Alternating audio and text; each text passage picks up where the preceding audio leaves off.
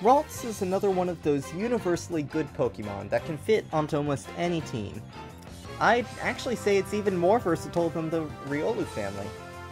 Why is that? Well, to begin, it's another instance of a fairy type, being the Psychic fairy type. It evolves into Kirlia at level 20, and from there it has two options.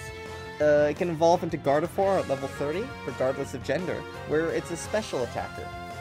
In addition to being pretty powerful, Gardevoir also has some very powerful abilities in Synchronize and Trace that make it really fun to use in battle, and has access to that certain mechanic that makes it even more powerful.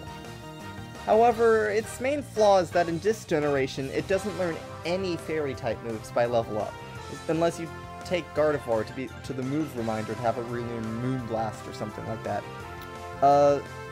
So basically, don't get this Pokemon and expect it to really be effective as your fairy type, offensively speaking. On the other hand, only if your Kirlia is male, you can use a Dawnstone to evolve into Gallade, a psychic fighting type and more attack-oriented.